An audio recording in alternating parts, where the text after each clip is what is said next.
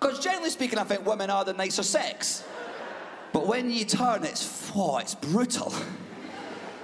For example, gentlemen, listen to this. There are women in this room. A high percentage of women in this room will have a WhatsApp group with all their friends in it. Yes. Again, that's not necessarily the world-ending observation. Yes, I've got all my friends in a WhatsApp group. This guy's a genius. Say it again.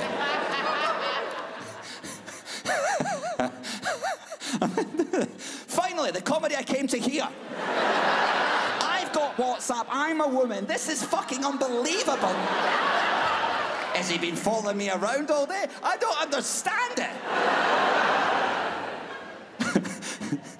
I'm WhatsApping my friends right now. He's talking about us.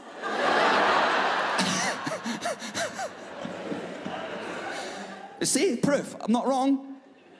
Some women have a WhatsApp group, all their friends in it. They then have another WhatsApp group with all their friends, less one of the friends, where they discuss the fucked up shit that bitch has said in that WhatsApp group.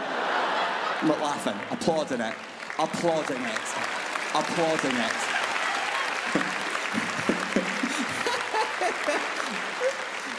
Some women applauding. I'd love to have three girls going, I've not, what's that? It's you, it's fucking you, you're the best. Yeah. Okay. Yeah, I don't know what's happened. Thank you. Thanks for that. So, you're all right. The kindest heckle of all time. Go on, Iain. Okay. Norman's like, you're shit. This is like, just checking in. How are you emotionally? Are you all right?